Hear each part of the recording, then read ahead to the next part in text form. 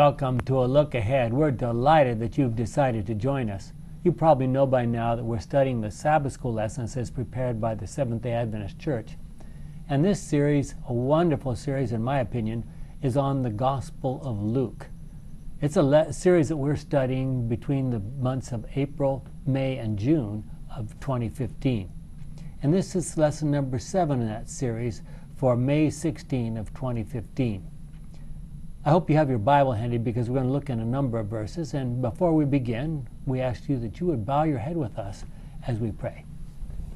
Our kind and wonderful Father, we thank you for the privilege of opening your word in freedom with no restraints of any kind, being able to read it in multiple languages, different translations, and getting the wonderful insights that you intended for us to have right here from this book.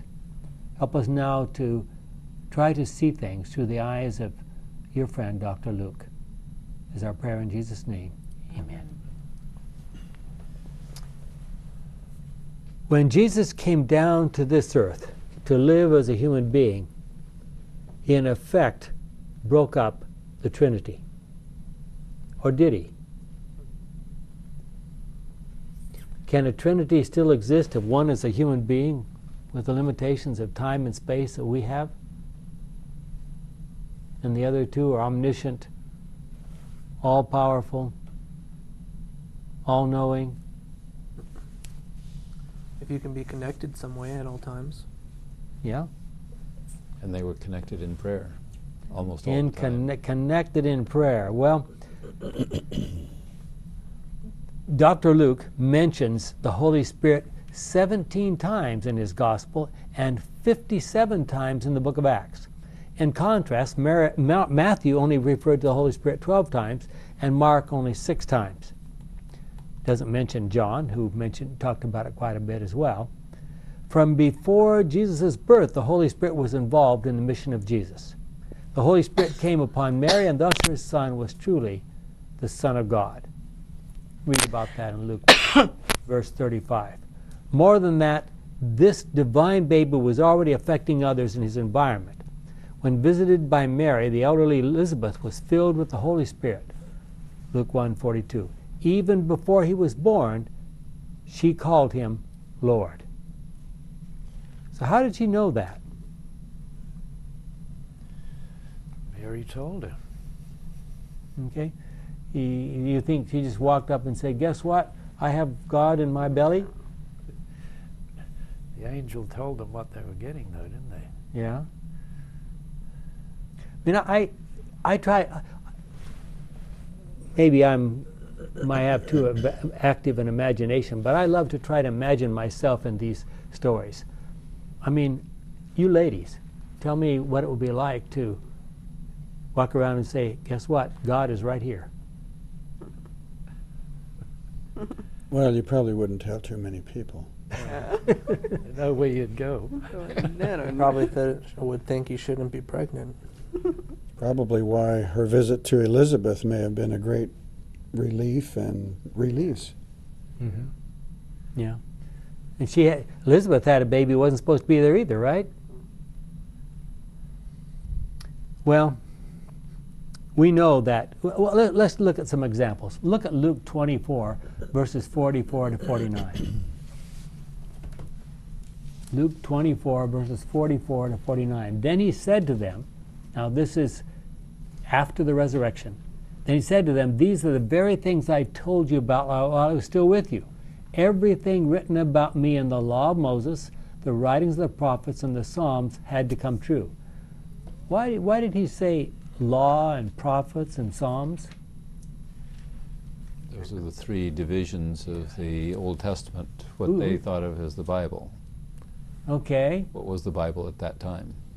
This is a very important passage because it tells us that they had, even though in those days, remember, every part of the Bible was a separate scroll.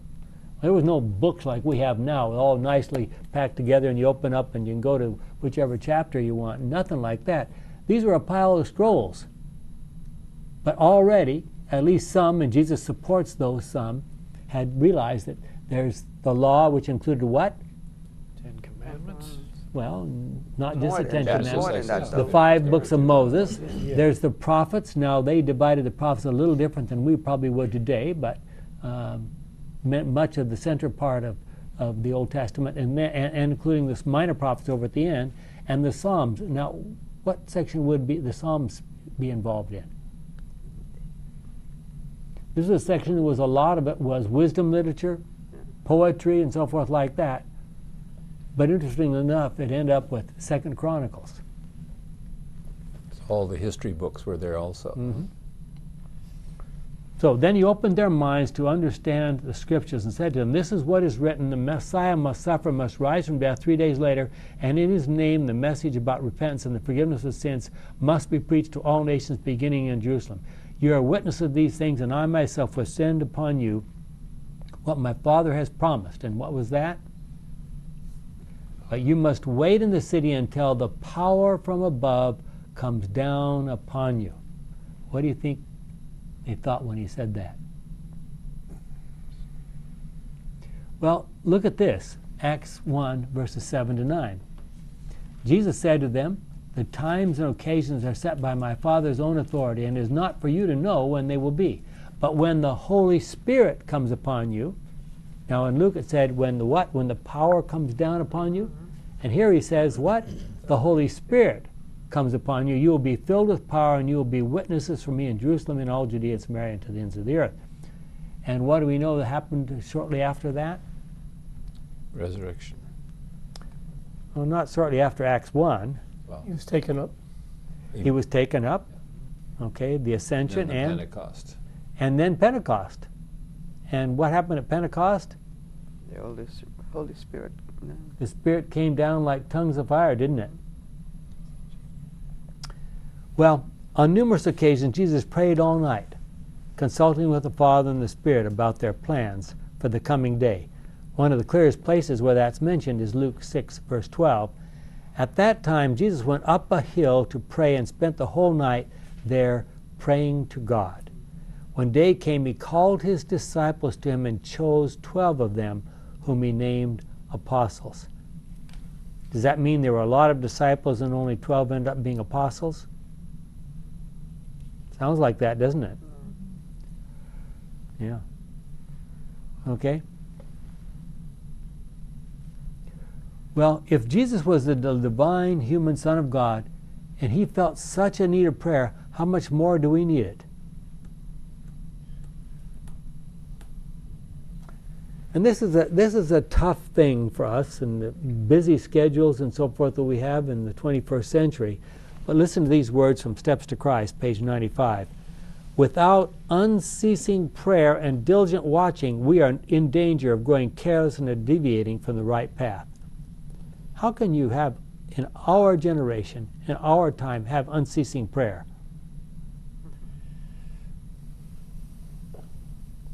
Is that easy? Well, you don't have to kneel down to pray. No. It's ongoing. It's not. Mhm. It doesn't have to be constant. It has to be progressive, consistent. Okay. One scholar put it this way, and I think he had it about right. He said, prayer should be thinking toward God. We should be, or as one monk said many, thousands, hundreds of years ago anyway, he said we should practice the presence of God. Practicing the presence of God. I have a question. Yeah.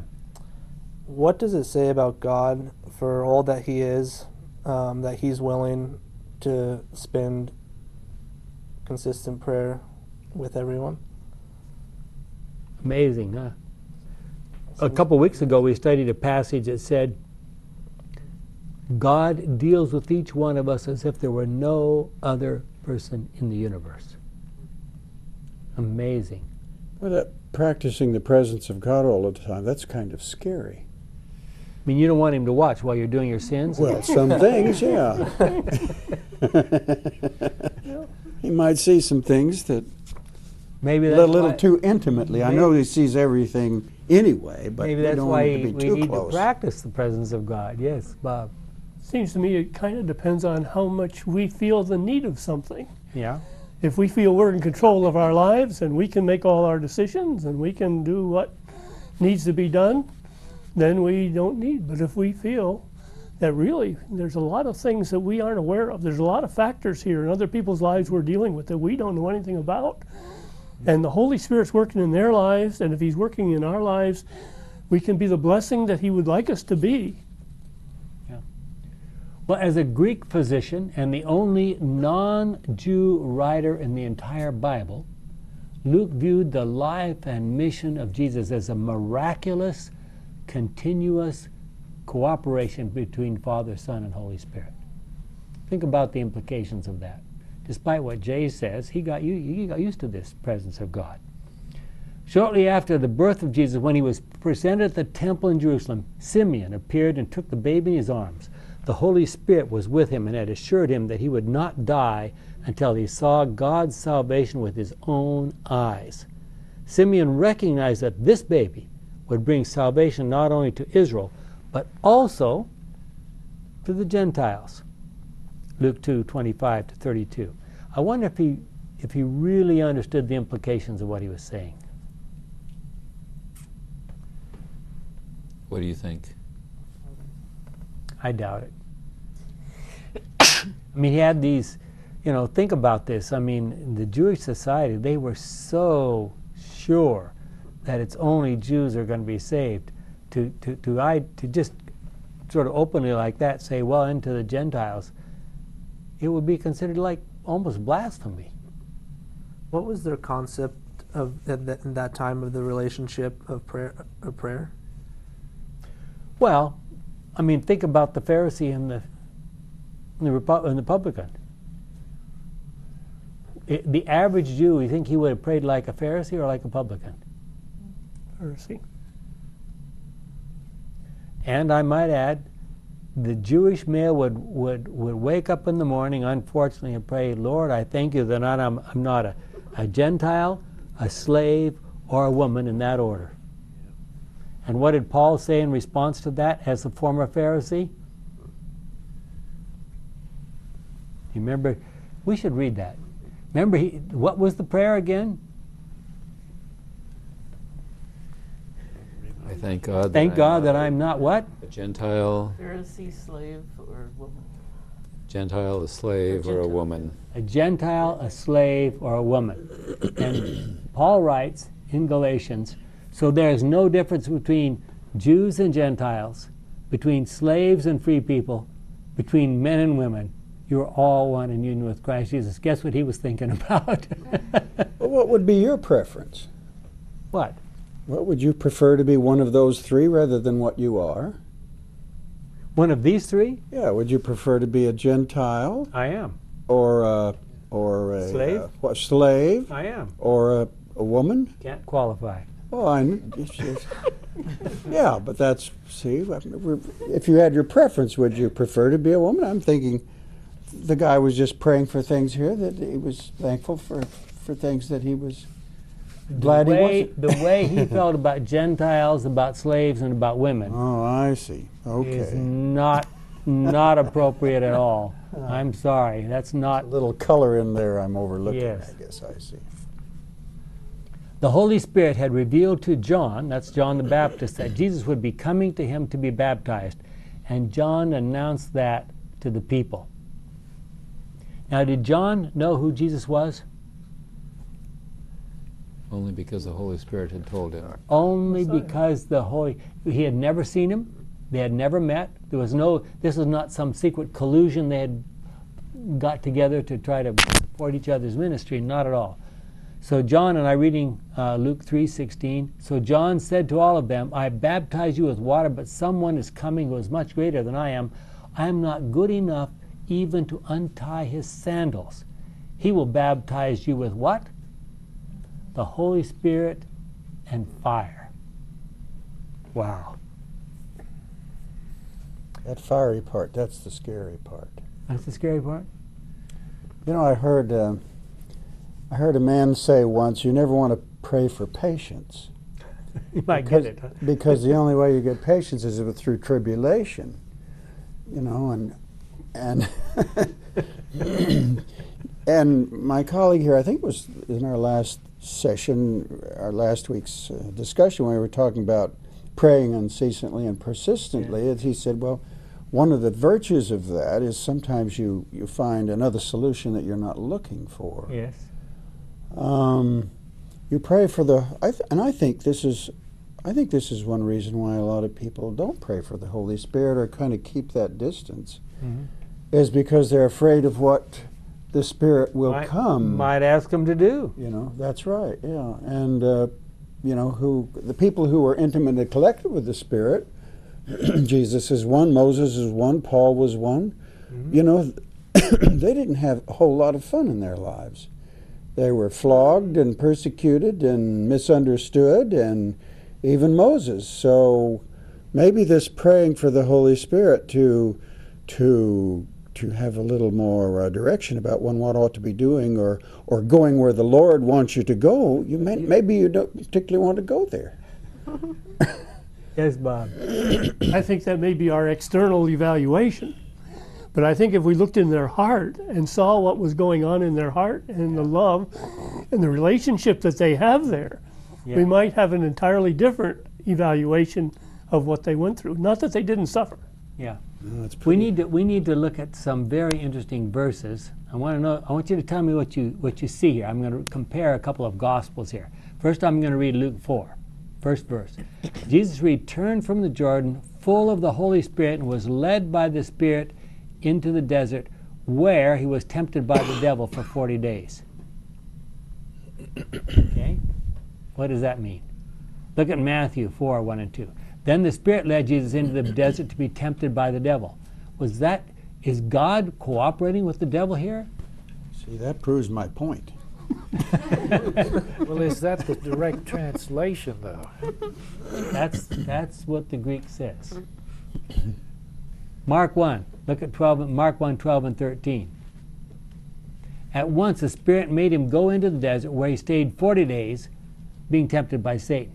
Wild animals were there also, but angels came and helped him. So what was the purpose for this time in the wilderness? What's the sequence? Remember, he came down from Galilee. He was baptized by John. He disappeared into the wilderness. Interestingly enough, Ellen White says that John found him out there in the wilderness briefly, and Jesus said, "Go back.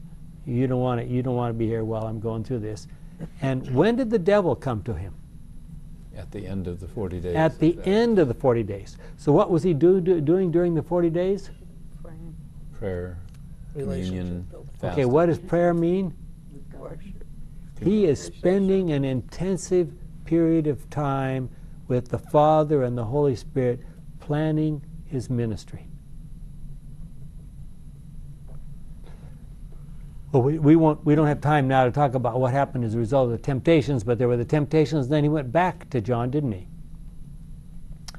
It was only at the end of those 40 days, when he was extremely hungry, that the devil approached him, hoping for an opportunity to overcome him. From that time on, the Holy Spirit was intimately connected with the ministry of Jesus. You think the Holy Spirit was working when Jesus was still a carpenter? Yes. Absolutely. And as a child, too. Yes. Okay, think about this for a moment. Just suppose that all of us for a moment are evil angels on Satan's side. We don't practice this very often, but for just now for a moment, what would you want to accomplish? Well, Jesus has just arrived and he's just ready to start his ministry. Okay, we're plotting against Jesus. What would you say? What would you want to happen? Get at him at his lowest physical point. Get at him. What? Get him to sin. Absolutely. Try to get him to show selfishness, Yeah. to provide for himself. Yeah. Yeah. Or to give up. Or to give up. There are three things that we know very clearly that Satan was hoping to accomplish. Number one priority was to get Jesus to sin. If he couldn't get him to sin, number two priority was to get him to say, this trying to save human beings isn't worth it. Just give it up and go back to heaven. Forget this whole world, just let them perish or whatever. And number three, finally at the very end of his life, he's buried in the tomb, And Satan is desperate now because he hasn't succeeded in his first two choices. So what was his third one? Keep him there. Keep him in the tomb. Do not let him get out of that tomb. And when the two angels came from heaven down there, and one rolled back, well, as they came down and approached the tomb, what happened to Satan and the evil angels? They scattered. I mean, we read about the 100 Roman soldiers that fell like dead men. That's nothing. Satan, his entire host was there trying to keep that grave shut. And they just scattered. When two angels with the Holy Spirit's power showed up, there was nothing they could do. That gives you a clue about what kind of power the Holy Spirit has. I think I've heard you suggest before that on the storm on the lake, the devil tried to destroy or kill Jesus and the disciples before Gethsemane. Just think about that. If he could have wiped out that whole group and just flipped that boat over maybe and wiped out the whole group in one time, he would have considered it a great victory, right?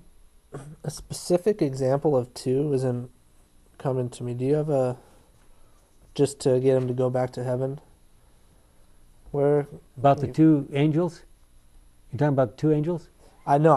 I'm trying to think about in a story where Satan would. That's what his wish would be, to leave it alone. You have to go to Ellen White for that. Okay. Yeah, I should have put the reference in here.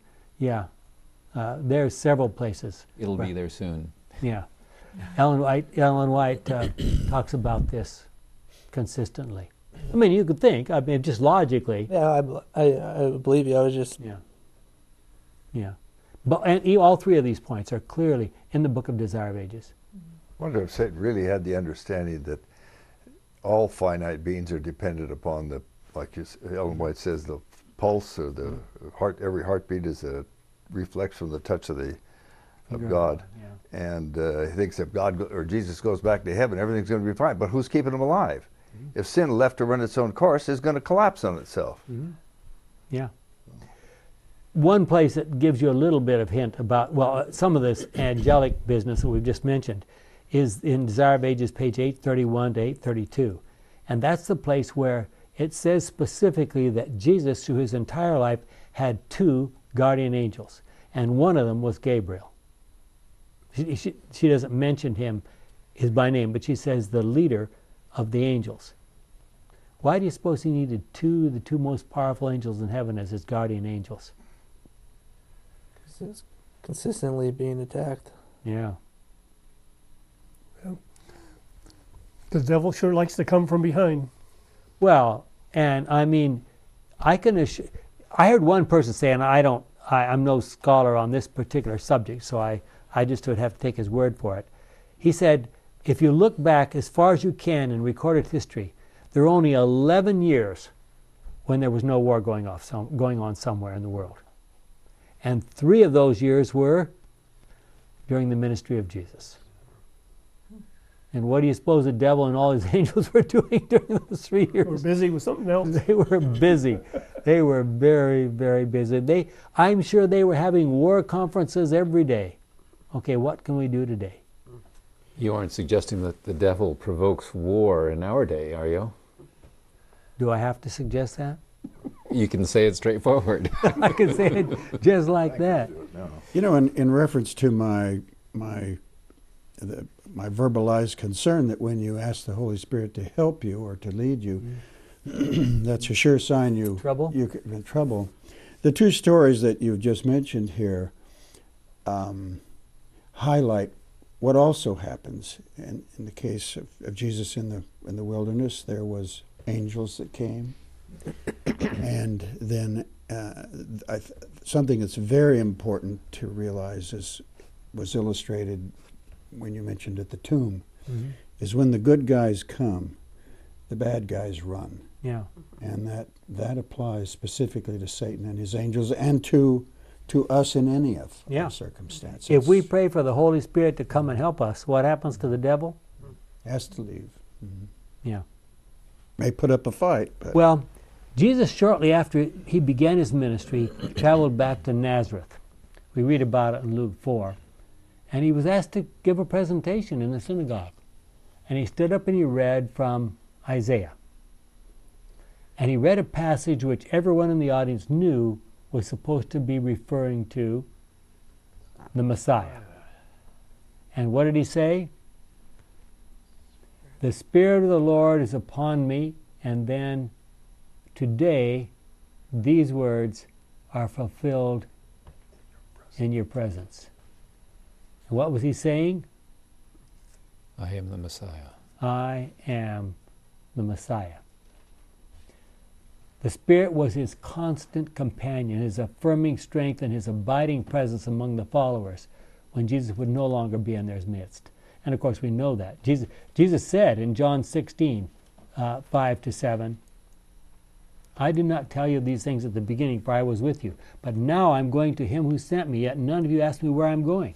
And now that I have told you, your hearts are full of sadness. But I'm telling you the truth, it is better for you that I go away, because if I do not go, the Helper will not come to you. But if I do go away, then I will send him to you. What does that mean? Why would that be true?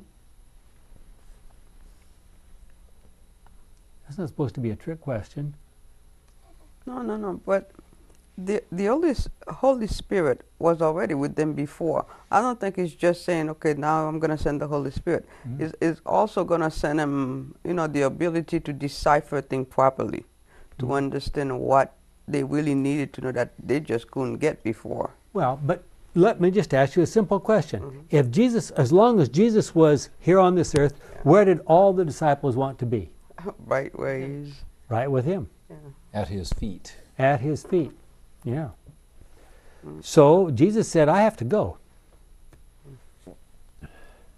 So what is the role of the Holy Spirit in our salvation, and how are we to relate to him? The most important thing that the Holy Spirit has done for us and is doing for us is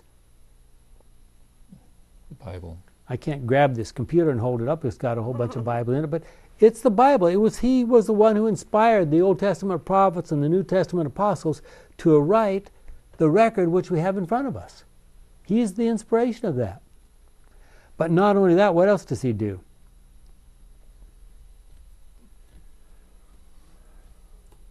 Is it that complicated? He keeps us alive. Okay. Acts 17. Look at Acts 17, 25 and 28.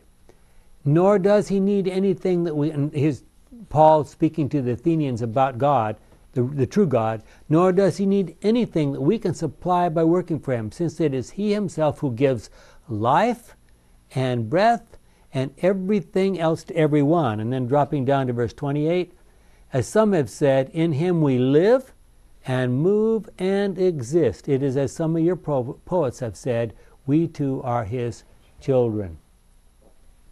So there's step one. We wouldn't even be alive if it weren't for the constant power of the Holy Spirit. What else does he do? In association with his angel assistants, he's constantly seeking, trying to reach out to every human being living on this earth and woo them, draw them, attract them to God. 3, for those who respond to his wooing, he convicts, he converts, and hope eventually he leads to baptism. And then number 4, to those who have become true Christians, he gives the gifts of the Spirit. And what are the gifts of the Spirit? Joy, peace. Yeah, love, joy. Okay, those are the fruits of the Spirit. What are the gifts of the Spirit? Prophecy. Remember? Apostles, prophets, teachers. Yeah. Well, look at 1 Corinthians 12, for example. I want you to know the truth about, now concerning what you wrote about the gifts from the Holy Spirit, I want you to know the truth about them, my brothers and sisters. You know that while you were still heathen, you were led astray in many ways, and I'm going to just drop down. Verse 4, there are different kinds of spiritual gifts, but the same Spirit gives them.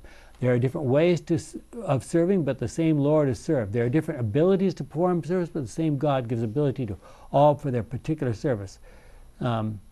So dropping down to verse 9, one and the same Spirit gives faith to one person, while to another person he gives the power to heal. The Spirit gives one person the power to work miracles, to another the gift of speaking God's message, and to yet another the ability to tell the difference between gifts that come from the Spirit and those that do not, and so forth. And then Ephesians 4 has another list. Maybe we could look at that just very briefly. It was he who gave gifts. He appointed some to be apostles, others to be prophets, others to be evangelists, others to be pastors and teachers. He did this to prepare all God's people for the work of Christian service. Who's supposed to be doing the work of Christian service? Us. All God's people, in order to build up the body of Christ. And so we shall all come together to that oneness in our faith and in our knowledge of the Son of God. We shall become mature people, reaching to the very height of Christ's full stature. Wow. Imagine growing up to that. So what can we learn from the prayer life of Jesus? Yes, Bob? You know, I think one aspect I haven't heard, I like to call it the love of the Holy Spirit. Mm-hmm. Because I see one of the things that he does is the transformation. When we give him permission to come into us, to take away that selfishness and put divine love, self-sacrificing love into our hearts as our motives. The transformation, the change that can come about when we daily give permission for him to do that. Jesus felt such an urgent need for the guidance and moment-by-moment direction of his heavenly partners, the Father and the Holy Spirit, that he was almost constantly in prayer. Note these important occasions in his ministry when Jesus felt a need for prayer. We've already looked at or talked about Luke 3. After all the people had been baptized, now Jesus had just come down to the River Jordan. He's on the other side of the River Jordan where John is baptizing. Jesus also was baptized. While he was praying, coming up out of the water, the other Gospels say, heaven was open and the Holy Spirit came down upon him in bodily form like a dove. And a voice came from heaven, "You are my own dear Son, I am pleased with you." So what do we have going on here? Just immediately after his baptism.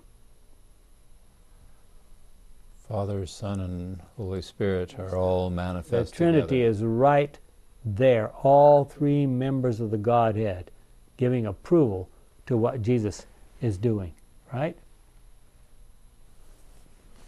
Well, Ellen White comments, a new and important era was opening before him. He was now upon a wider stage, entering on the conflict of his life. Desire of Ages 111, paragraph 3. Later, Jesus prayed all night in consultation with his Father and the Holy Spirit before choosing his 12 disciples. You remember Luke 6, verse 12. At that time, Jesus went up a hill to pray and spent the whole night there praying to God. When day came, he called his disciples to him and chose 12 of them who he named apostles. And, Simon, Peter, Andrew, and so forth and so forth. Don't you think... Try to imagine now yourself if you were in that committee, 3 members of the Godhead. What do you suppose they were doing all night long? You think the Father said, choose that one, and that one, and that one, and that one, and that one? Let's discuss it. Let's discuss it. Yeah. Not that they didn't know, Yeah. but let's discuss it. How would they discuss it? They argue, no, that's not a good one, or No, I think they would. I think they probably considered a lot of names. They'd bring up the bad points of Peter, even though he was the final choice. Right. I think they thought of each of these people very carefully. And I think they probably said to Jesus, now here's the problems with this particular person. These are the things you need to work on. Okay? This is the problem with this person. That's what you need to, and here's why you should not choose that person or you should not choose this person. I think they had a very productive session. Well, Jesus was not only selecting the followers, but also choosing those who would understand and identify completely with his person and his mission, of course, after the resurrection. Although not convinced of his Godhead and not truly committed to the work they were to do until after his resurrection, when they did realize their mission, most of them would end up being martyrs. What do you suppose would have happened if Jesus said, how many of you want to be a martyr for me? No. What did they think they were being chosen for? Well, Peter thought he would be a martyr.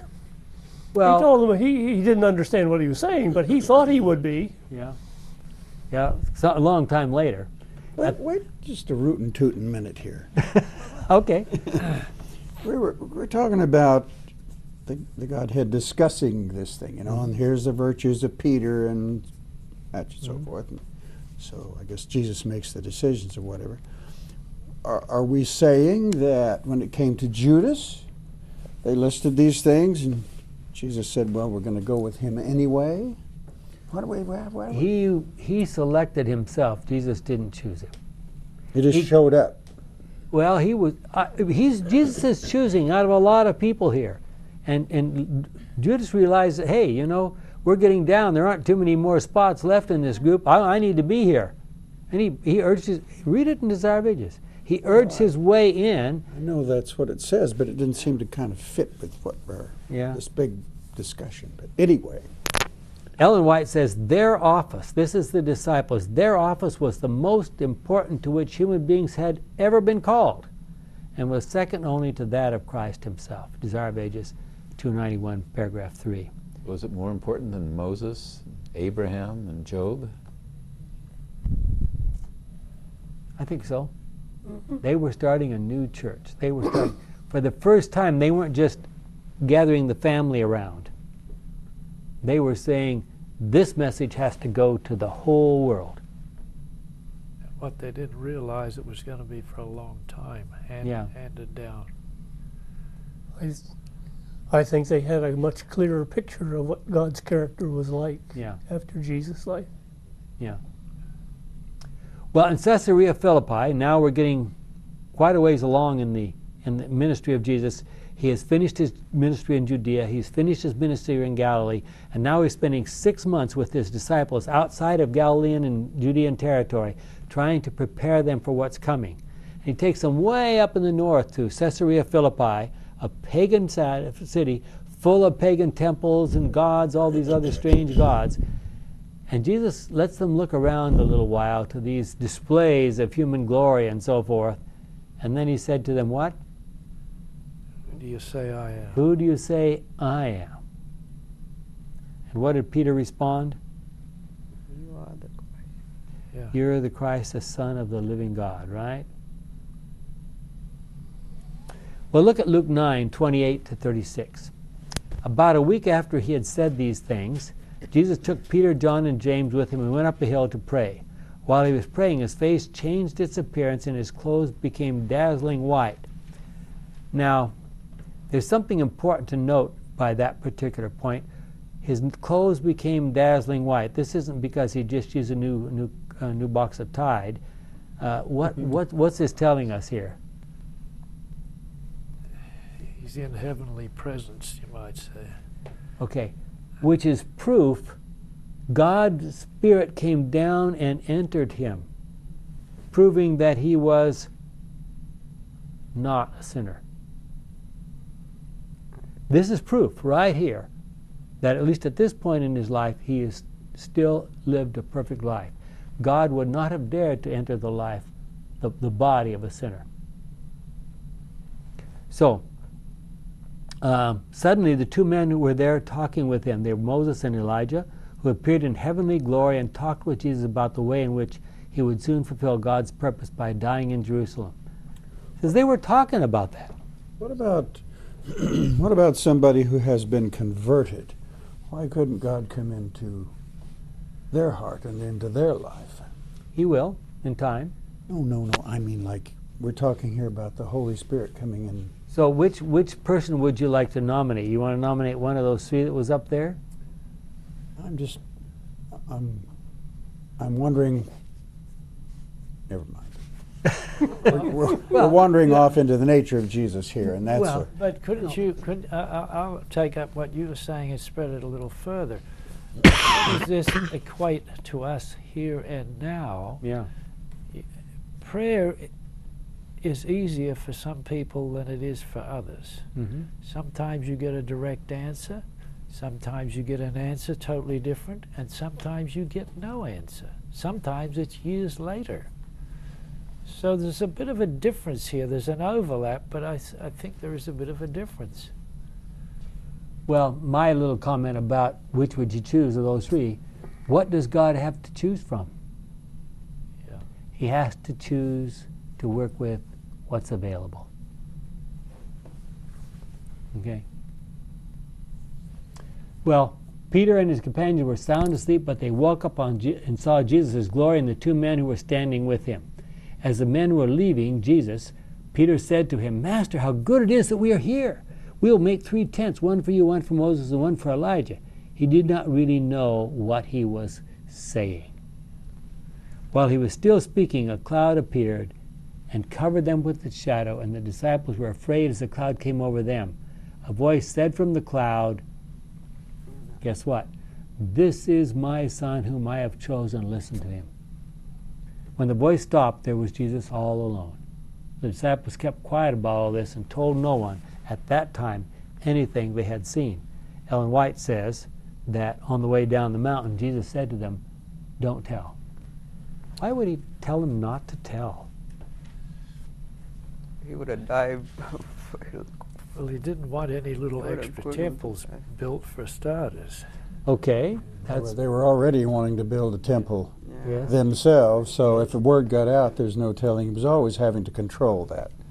And if Jesus said, well, okay, go ahead and tell people about me, and in fact you just saw me with God's glory on me, what would they say? Next thing out goes Rome. Yeah, next thing out. Well, we're on our way to Jerusalem, and what we're going to do? We're going to crown Jesus King of the Jews. That's exactly what they would have said. Well, was the Holy Spirit on them here? And then the next question is, if so, why were they afraid? It says the shadow began to kind of come over them, and now they're getting jumpy. How many times in the Bible does it talk about an angel or God appearing to someone, and what happens to every one of them? Lots of times, but... And what do? They become fearful. They fall on their faces. Are we supposed to do that? Would it have been better if the disciples had embraced the shadow? Of course. Wouldn't have been afraid of it? If they had been prepared, they would have... wouldn't it have been better if the disciples had stayed awake in the Garden of Gethsemane? Imagine what that would be. So when the Holy Spirit shows up, instead of being afraid of the trouble you're going to get into, you'd just be better off to embrace it? Is that... Just go with it? Mm-hmm. Absolutely. What do you think is going to happen when there are 144,000 people we talk about in the book of Revelation who are ready to accept the Holy Spirit? This great controversy will be coming to an end. Yes, Gordon? To your point just before about don't tell, that's actually in Mark 9:9 Yeah. also. As they came down the mountain, Jesus ordered them, don't tell anyone what you have seen until the Son of Man has risen from death. Right. Yeah. Well, it's interesting that later Peter writes about that, and what did he say? With our own eyes we saw his greatness. Yes. We have not depended on man made up stories or making known to you the mighty coming of our Lord Jesus Christ. With our own eyes we saw his greatness. With our own eyes we saw it. Well, then he took his 3 disciples into the Garden of Gethsemane, didn't he? The others were waiting at the gate. They weren't that far away. But what were they all doing? Sleeping. Let's look at that for just a moment. Luke 22, starting with verse 39. Jesus left the city and went as he usually did. What does that tell us? He frequently went He away was to accustomed pray. to going out there to the Garden of Gethsemane, as he usually did to the Mount of Olives, and the disciples went with him. When he arrived at the place, he said to them, by the way, that's how Judas knew where to find him, right? Yeah. When he arrived at the place, he said to them, pray that you will not fall into temptation.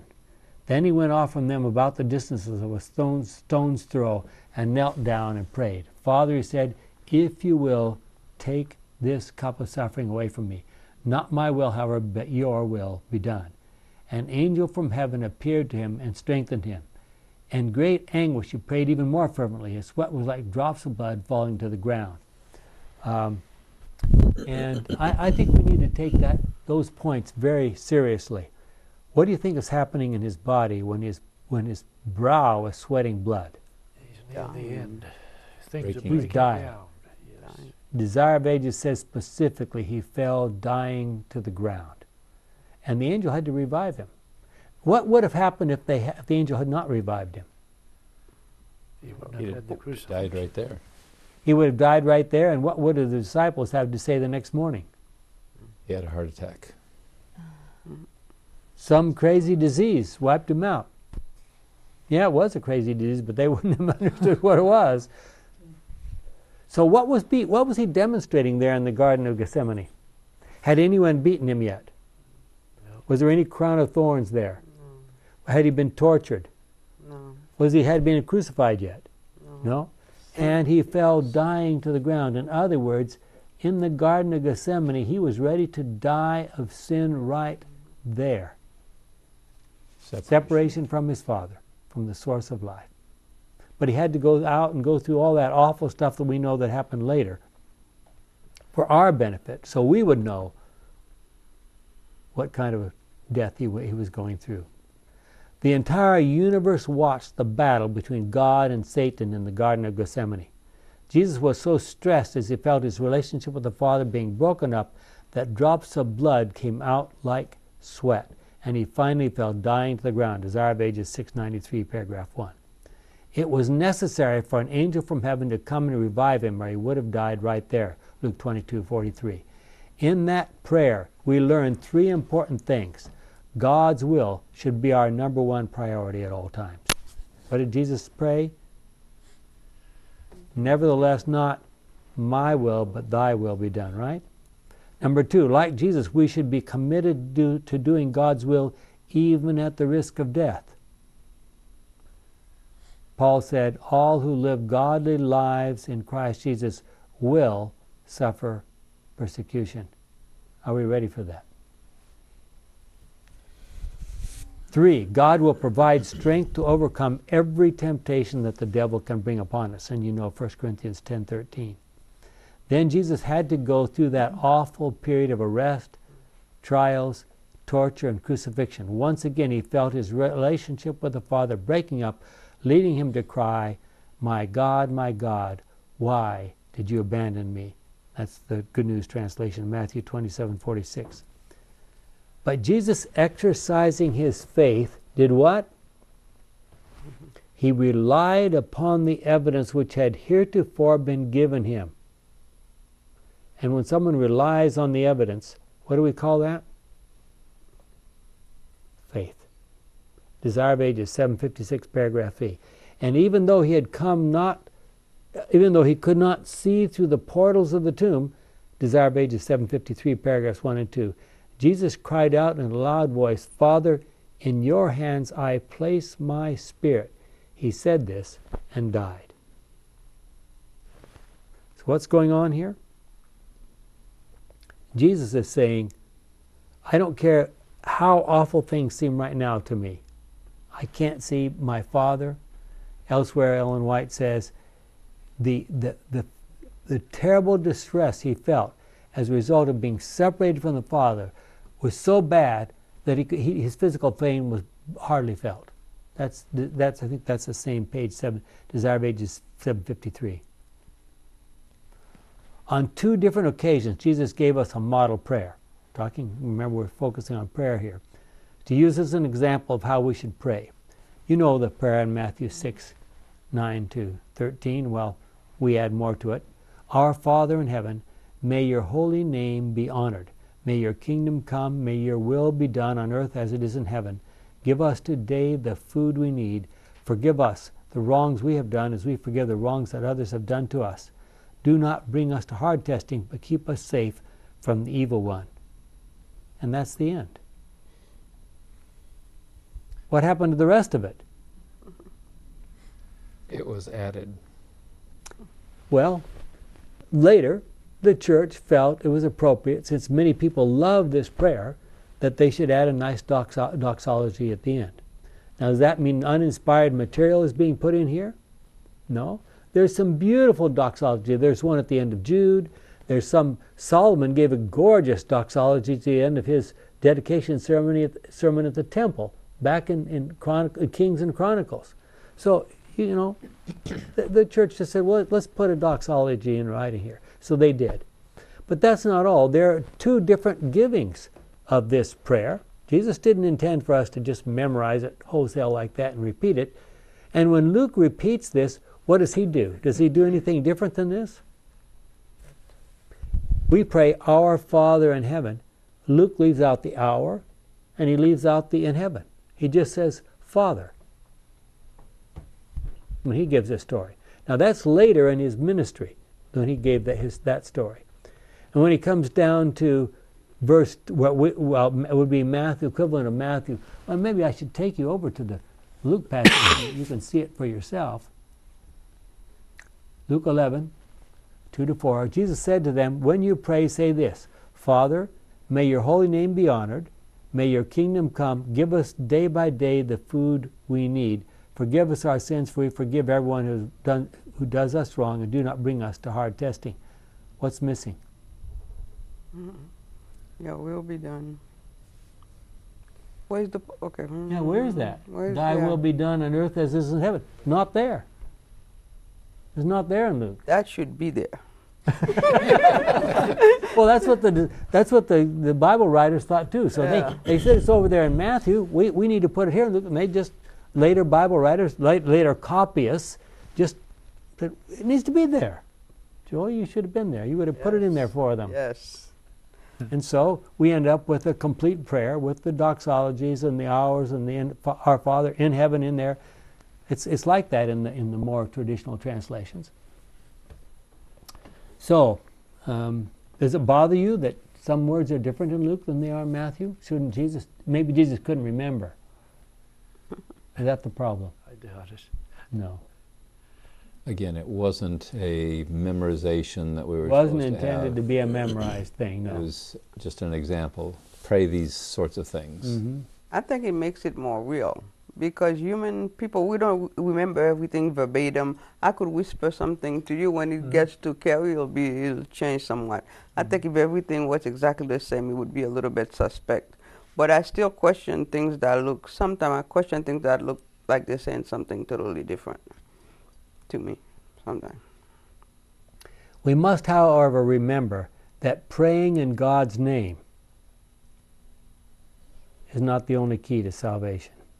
What did Matthew say in Matthew 7:20? What did Jesus say is recorded in Matthew 7:21 and 23? Not everyone who calls me Lord, Lord will enter the kingdom of heaven, but only those who do what my Father in heaven wants them to do. When judgment day comes, many will say to me, Lord, Lord, in your name we spoke God's message. Doesn't it sound like a good thing? By your name we drove out many demons. I mean, that's power, right? And performed many miracles. Then I will say to them, Jesus says, I never knew you. Get away from me, you wicked people. That's hard to imagine, isn't it? Get away from me, you wicked people. What's hard to imagine is they could do those things and still be wicked. Yeah. Well, the incredible thing is that apparently Judas went out with the other disciples and performed. I mean, Jesus gave them the power to cast out demons, cleanse leopards, raise the dead. Did Judas do that? I think so. But maybe we're going to see stuff like that really at the end of time. It's easy to see with the picture of God, this lesson's portraying of how God is with prayer, that how we often see prayer nowadays is so different. Mm-hmm. This is a relationship based, whereas a lot of people pray to get things for specific items, and prayer can be also a relationship builder. To many people, unfortunately, prayer is like, here's my grocery list for tomorrow. You know? It also shows an order of initially giving glory to God, asking that His will be done. So we're focusing outwardly to Him first, and then after we have done that, then we ask for the necessities. Our needs, yes. Yeah. So it's a sequence of things in Well, prayer. Luke goes on to say something else, which is quite remarkable. Look at Luke 11, verse 9. And so I say to you, ask and you will receive. Seek and you will find. Knock and the door will be open to you. For all those who ask will receive, and those who seek will find, and the door will be open to anyone who knocks. Would any of you who are fathers give your son a snake when he asks for fish? Or would you give him a scorpion when he asks for an egg? Bad as you are, you know how to give good gifts to your children. How much more then will the Father in heaven give the Holy Spirit to those who ask him? Pretty remarkable, huh? Well, does persistent prayer change God? No. Or does it change us? More likely the latter. We spoke briefly last week about the Pharisee and the tax collector. Think about these two characters. The Pharisee comes out there and, Lord, I'm so thankful I'm not like these sinners over here gathered around. Please don't let them get too close to me. I don't need to be contaminated, right? And what does the tax collector say? Lord, be merciful to me, a sinner. And this man was the son of Abraham, wasn't he? The tax collector, as well as the Pharisee. Well, Jesus goes on to say meekness. Yes, go ahead. We got a minute left. It seems like that prayer, I could pray that prayer daily. Yeah. Meekness and lowliness, I'm reading from Prophets and Kings, page 590, paragraph 2. Meekness and lowliness are the conditions of success and victory. A crown of glory awaits those who bow at the foot of the cross.